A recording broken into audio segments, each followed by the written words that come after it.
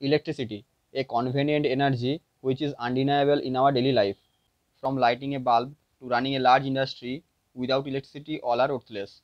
But how this electricity come to our houses? In this video, I will show you the journey of electrical power from generating station to our house. If you love my video, please like it and don't forget to subscribe and share with your friends. Let's switch on.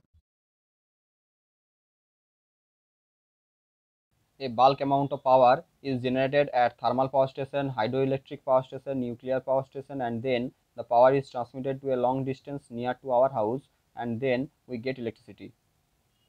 In between this journey, the level of voltage is stepped up in power transformer, then transmitted to a long distance, then voltage level is stepped down and distributed in some different cities and industries. After one more step down, we get electricity at our house. We can easily understand the journey of electricity using this flowchart. This is called single line diagram. Before explaining the diagram, let's understand the basic symbol used in the single line diagram. Basically, this is the symbol of a transformer.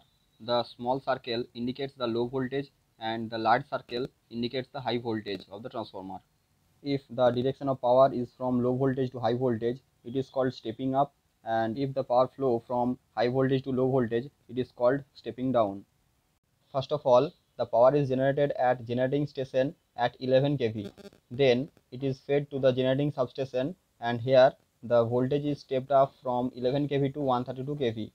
Then it is transmitted to transmission substation, and here the voltage is stepped down from 132 kV to 33 kV. The extra high voltage transmission from generating substation to transmission substation of 132 kV line is called the primary transmission.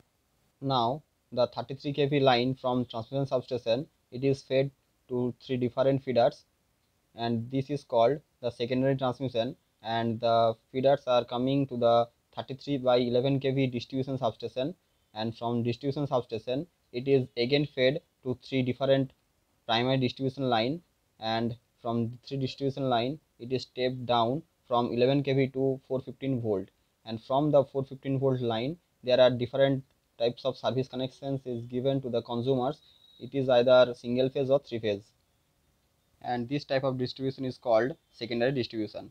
So this is the single line diagram from generating station to our house, and now you can see this is the actual working single line diagram, and thus the power is distributed from generating station to the single phase or three phase consumer. Now there is a question for you, why different kinds of voltage level, that is 132 kV, 11 kV, 33 kV, 415 volt, this is used in this power system? Please write it in the comment box. Till then, stay tuned with us. Jai Hind, Jai Bharat.